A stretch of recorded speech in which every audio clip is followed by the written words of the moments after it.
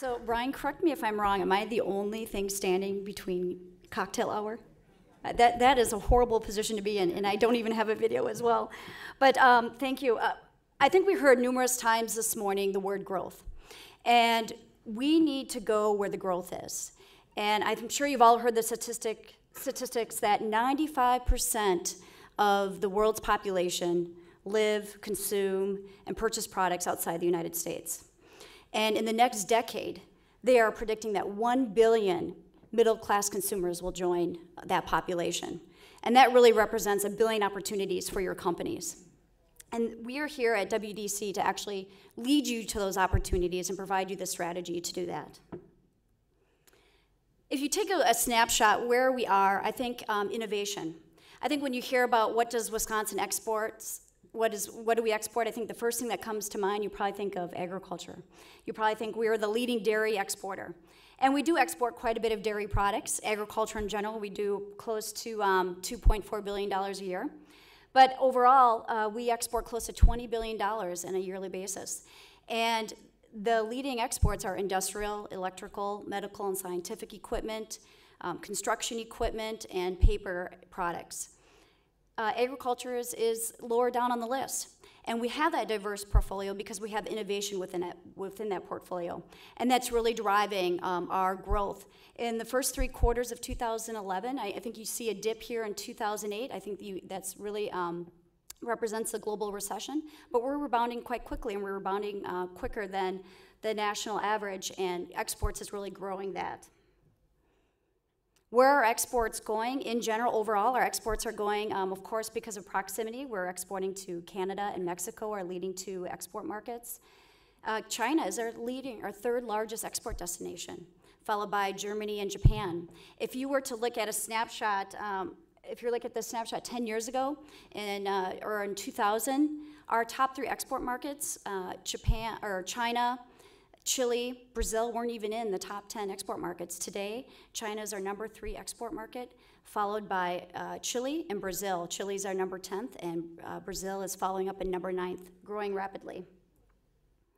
So what does that mean for you? If you look at our high-tech exports, if you were to combine several different product categories, that would be medical equipment, pharmaceutical, aircraft and spacecraft, equipment and supplies, that would encompass this high-tech category. And you can see that we have grown exponentially over the last few years, and we're actually growing faster than the national average. Last year, we had a little over $2 billion worth of exports in this category. Where are these high-tech exports going to? Again, they mirror similar to our overall exports, China, Japan, France, Canada, and Germany, all leading. As you notice, the top 3 markets all have double-digit growth. This really provides opportunities for you, especially in the medical and scientific equipment category. If you were to really dive down deep into the product categories, X-ray equipment, scientific devices, diagnostic tools, those are really all leading categories in this high-tech area. So how do you take advantage of these opportunities? How do you grow your business and go overseas? We have several great opportunities for you. For individuals in the room or companies in the room who have never exported before, we want to make sure that you lay the foundation and have a strategy in place to do that. And we are working in partnership with the Wisconsin Manufacturing Extension Partnership to provide a program for you.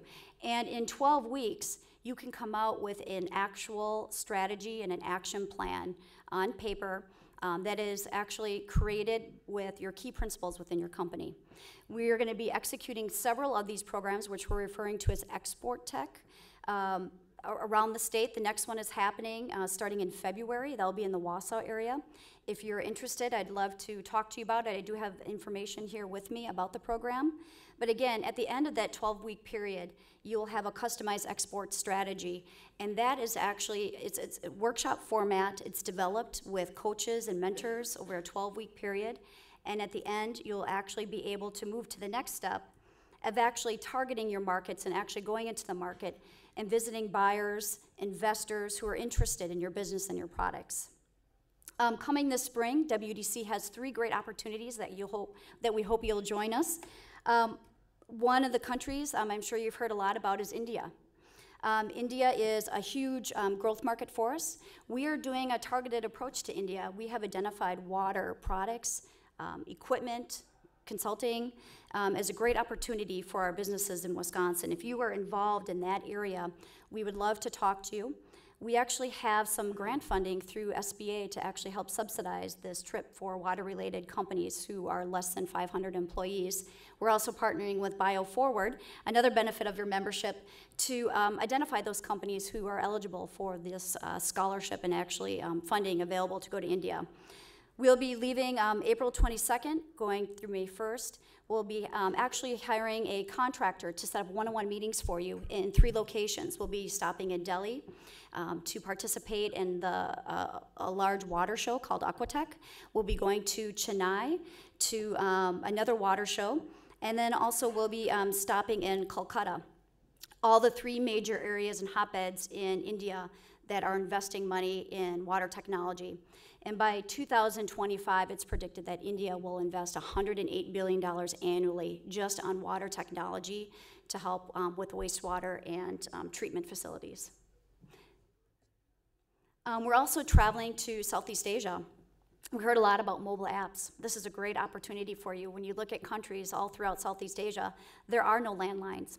They use cell phones to communicate, and they need new applications to develop that infrastructure. We'll be going to Indonesia, Vietnam, Thailand. These are 3 really new dynamic markets. If you are currently exporting and you want to expand your reach into some really new developing economies, this would be a perfect fit for you. Again, we'll be doing one-on-one meetings for you in each one of these locations. We'll be doing briefings, site visits. And in this, for this particular business development mission, we're actually targeting several different category or industry sectors. If you're involved in equipment, environmental technology, medical equipment, renewable energy, power generation, this will be an excellent fit for your export portfolio. Another activity that we'll be doing, we'll be headed to South America.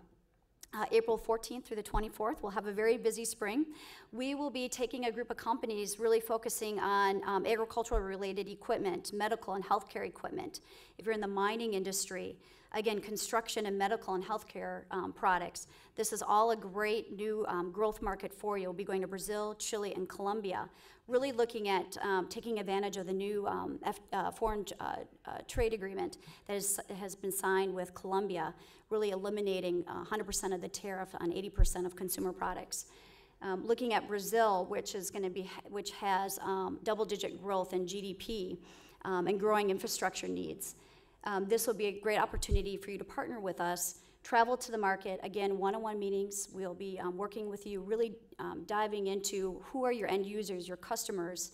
Are you looking for investment, research, partnerships? We will go with you to the market, identify critical partners for you, set up those meetings, and then also provide you site tours and meetings to help you facilitate that business. This is just a sample of opportunities to help you grow your market portfolio overseas. We also have a variety of other services that are available. If you are, I know we had the FDA gentleman. FDA is very critical in our exports because they also provide a lot of our export documentation that has to accompany a lot of your export shipments. We partner with them a great deal.